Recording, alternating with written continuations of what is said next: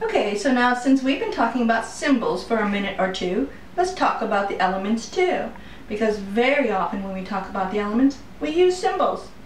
And although there are a lot of things to learn about the elements, you and I are only going to talk a little bit about them today. And although many pagans feel there are 5 elements, you and I are going to talk about 4 of them for now. Do you know what the elements are? Well, in this case, we're not talking about chemistry or math, so you don't have to worry about complicated formulas. Thank goodness, right? Okay, now I'm talking about the classical elements, or what all matter is made up of, what's all around us in nature. The 4 elements I'd like to talk about today are air, fire, water, and earth. Many people also include spirit as an element, but we'll leave that one for another day. Remember just a little bit ago, I told you that a symbol is one thing that reminds you of another thing? Well, the same thing is true with the elements, only very often you'll hear someone say that an element corresponds with something, or maybe many things. When something corresponds with another thing, that means it relates to another thing, or it matches that other thing. For example, the element of air corresponds with the color yellow, and the direction of east. Do you know which way east is from where you are right this minute? Maybe you can ask an adult to help you, or maybe you already know.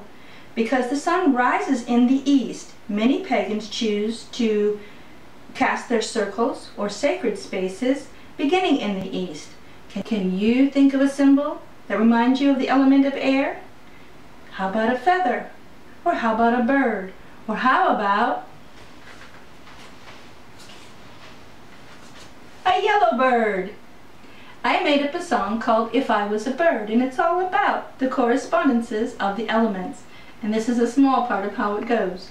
If I was a bird, I'd know about air. I flap and flutter and fly everywhere. It's a fun song.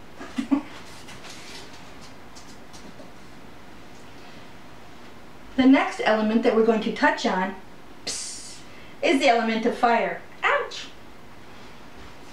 And as you might be able to guess, the colors of red and orange are what correspond with the element of fire.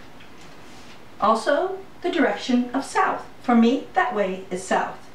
What symbol can you think of to match the element of fire? Maybe a burning match? Sure. How about a single flame? How about the sun? Or even a firefly. If I was a firefly, I'd know about fire. I'd buzz down low and blink up higher. Blink, blink. Sure, why not? Next is the element of water and the direction of west. Blue is the color most people use to match with this element, although there are many different kinds of blues. Some that are almost white and some that are almost green. What symbol do you think of when you think of water? Maybe a teardrop? Maybe a raindrop? Many pagans use a cup or a chalice to hold water in their rituals, so we might very well think of a chalice to correspond with the element of water. How about, you guessed it, a dolphin, a blue one at that. Okay, and that part of the song goes like this.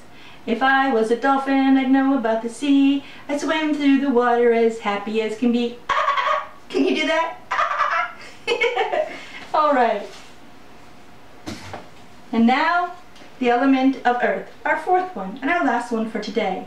Green and brown are the colors most people use to match the element of earth, as well as the direction of north. How about a symbol for earth? Can you think of one? Maybe a rock? How about a tree? Or just plain old dirt? You betcha, why not? Okay, or how about an earthworm? If I was an earthworm, I'd know about dirt. I'd wriggle through the earth and never get hurt. Isn't that fun? Some people don't like dirt at all. Some of us like to get dirty all the time. So there you have it. A few correspondences and what that means for the 4 elements of air, fire, water, and earth. I hope you've learned a little bit about it today, and that now you can find out where east, south, west, and north are where you live.